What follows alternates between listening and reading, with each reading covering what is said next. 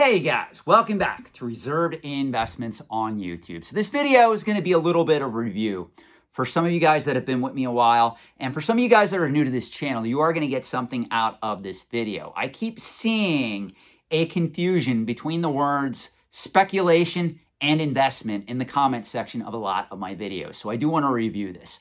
Put simply, speculation tends to refer to short-term flips in the antiques and collectibles trade. Speculation means you're going to the market, you're buying an antique, you're buying a collectible, and you're going to hold it for 5 years or less. Then you're going to flip it onto the secondary market.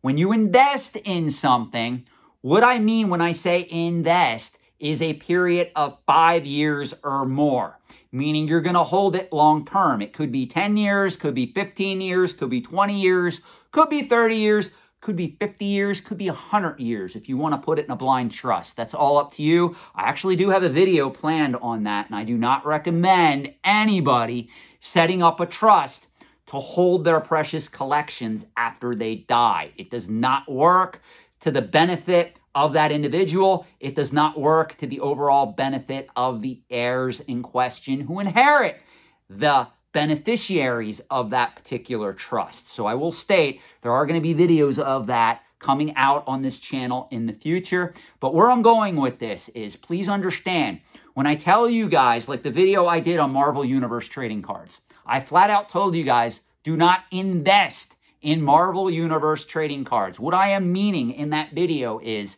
that if you are coming into the market, you are buying Marvel Universe trading cards and you are holding them for 5 years or more, I am telling you that market will most likely change.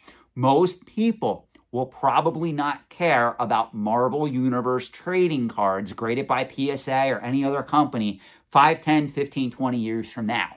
Now, is there going to be some of those cards that will have a collectible following? Maybe some of them will still have value 5, 10, 15 years from now? Yes, you can have a market like that exists. What I am telling you, though, if you are paying a premium to get something like a Marvel Universe trading card on the secondary market today in 2021, you better hope that that market goes exponentially higher over the short term so you can flip that product into the market and you can get your money back. Now, to be fair, for those of you out there that have contacted me and you said, you know what, Sean, I have 5 factory sealed boxes of Marvel Universe trading cards. I'm happy to sell this stuff into the market to the first Timmy, Kimmy, or Poindexter that wants to pay a premium for them. You do you. That's short-term speculation. I'm all for that.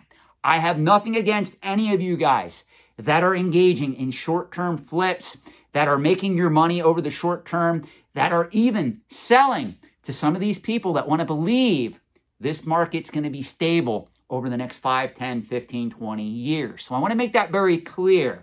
I am pro-speculation in a lot of pop culture collectibles. I am less so pro-investment over the long term in pop culture collectibles. That's why when I show you guys pieces of my own collection for long-term investing, they're pretty much coins, currency, historical documents, first edition books, firearms, edge weapons, maybe vintage advertising, maybe pieces of art, items of that nature. I do not like most pop culture collectibles to be held for long-term investment gains in the antiques and collectibles trade, with few exceptions. Now, I know what you're going to ask, Sean, what are those exceptions? Well, let me use this as an example. Let's say that you have a lot of top-tier reserve list Magic the Gathering cards that are in very high grade, like PSA 9, BGS 9.5, or even maybe some PSA 10s. Those particular cards, I do think, are blue chips. Those are items that you can hold for the long term, and most likely there will be an established secondary market where you can sell those items into the market 5, 10, 15, 20 years from now. The same is true with vintage Wizards of the Coast Pokemon cards that are in high demand, especially the very early holofoil cards, like your holofoil first edition Charizard, items of that nature. I think those will be coveted 5, 10, 15, 20 years into the future. The problem is you have a lot of people that are coming into these markets. They want to, quote unquote, invest in them long term, and they can't afford to go after an Alpha Edition Underground C dual land in PSA 9 or PSA 10 condition. So they're going to the market and they're buying up the Dark or Homeland's reserve list cards. And because they think they're putting their money into quote-unquote reserve list cards, they think they're investing in the blue chip side of Magic the Gathering, when you cannot compare a fourth tier reserve list card to that of a top tier reserve list card. And that's the mistake that people are making. It's no different than some of you that have reached out to me. Sean, you don't understand. I'm investing in factory sealed booster boxes of Ice Age, Homelands, Fallen Empires, and Mirage, because I can't afford a factory sealed booster box of Antiquities, of Arabian Nights, if you could even find it, or an Alpha starter deck, a Beta starter deck, or even an Unlimited starter deck. Those particular items that I just named, they would be top tier blue chip investments if you are investing in Magic the Gathering over the long term.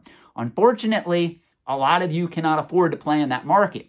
So what you're doing is you're incorrectly assuming that just because something is on the reserve list, that means it's going to automatically go up in value and it's going to be a good investment. And here's my question to a lot of you guys that are doing that. Why are, in the year 2021, why are there reserve list cards that only sell for 25 cents, 50 cents, or $1, $2, $5 on average? Because the market does not reward those particular cards at present time. And unfortunately, the Timmies, Kimmies, and Poindexters seem to think, well, Sean, you don't understand. If I buy a reserve list card that is only $1 and I buy 100 copies of that card and it goes to $2, I just doubled my money. The problem with that mindset is there's a reason why it's selling for $1 in the year 2021, especially if it's on the reserve list. This is the same reasoning when I tell you guys not to invest in penny stocks.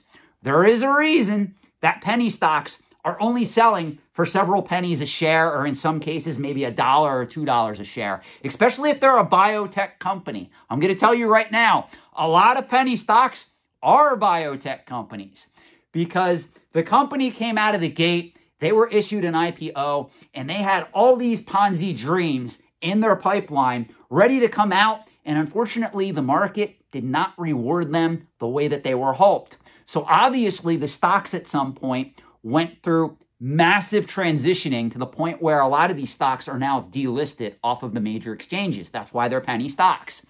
And little Timmy comes along and he says, oh my gosh, I'm reading all this stuff on Seeking Alpha or The Motley Fool, where this $1 or $2 biotech company is going to become the next big thing.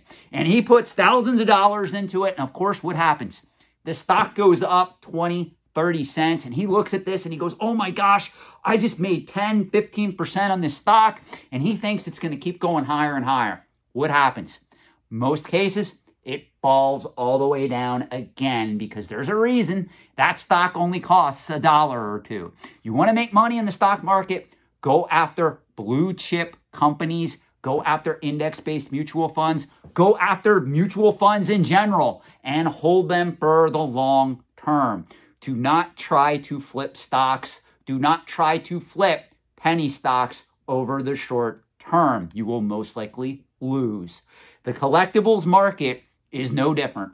If you buy wrong, whether you flip it over the short term or whether you flip it over the long term, chances are you're going to lose money. And I've said this before, in a lot of these markets, if you're going after this low-hanging fruit, you are better off flipping it into the market, taking that profit and putting it into something else, rather than trying to think that you're going to analyze the market properly over the long term. You got this all figured out. There is a reason why most of your top tier YouTubers that are involved in these markets, they literally have hundreds of thousands, if not millions of dollars at their disposal. But the one thing they have that the average Timmy, Kimmy, and Poindexter does not have is they have a diversified portfolio. They are not dependent upon fourth tier reserve list cards to return a profit. Just like they're not dependent on newer modern era Pokemon or Yu-Gi-Oh cards to turn a profit. They are already financially established. Please learn the difference between speculating and investing. Again, to sum this up, speculating is generally short-term, under 5 years. That's what I engage in with a lot of these pop culture collectibles. Investing, long-term, 5 years or more. When you see me hold up a rare coin or a rare banknote or a rare piece of vintage advertising, usually I am going to be holding that item for 10, 15, 20, 30 years or more. Now keep in mind, I am 44 years of age. I will be 45 at the end of this year. So really, I don't go further out than 30 years, obviously, at present time, because there's no reason to believe that I will be alive 40 or 50 years from this particular date. So that is something that you got to take into account too, guys. I am not in my 20s, but when I was in my 20s, I was not putting my money in speculative assets like you guys are for the long term. And that's probably how I ended up in my 40s with the amount of money that I have today. I went after established asset classes: mutual funds, real estate, stocks, bonds, ETFs when they were made available 20 years ago. ETFs really weren't a thing. ETFs really came into existence in the mid to late 2000s. That's when they became a thing. So I will state, back in the 1990s when I was investing, it was usually through mutual funds. ETFs really didn't exist back then. So I hope this video helps clarify my position on a lot of these pop culture collectibles. Again, if you are playing in the top tier, you are going after a factory sealed box of Arabian Nights because you can afford it, or even antiquities, or even legends, yeah, that probably is going to be a blue chip collectible that you can hold for the next 15, 20 years, sell it into the market, and you will make a profit. But a lot of you guys are not able to play in that size of the market just due to the funds required. So I hope that helps clarify my position. Thanks for watching. Have a great night.